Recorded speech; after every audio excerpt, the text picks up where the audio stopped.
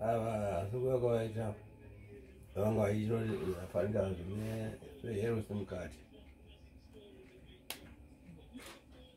zoda kuzova magariro epano environment epanobamba saka ndozvakandanzwisisa izvozvo. Funda nemararamiro etinoita ndomubvunza kuti ndichizivenzwa. Makambosangana navo here ava kana this is your first time? First time yangu.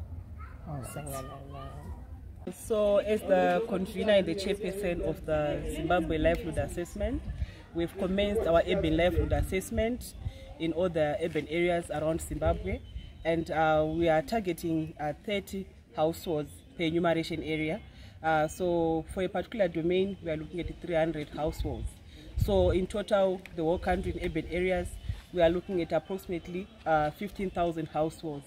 So our teams have been deployed in all urban areas, and we expect to collect this data that is going to inform policy programming and interventions that are meant to improve the livelihoods of urban population, particularly looking at areas to do with livelihoods, issues to do with food security, nutrition, the socio-economic profiles, access to basic services, water and sanitation, for example, sources of incomes.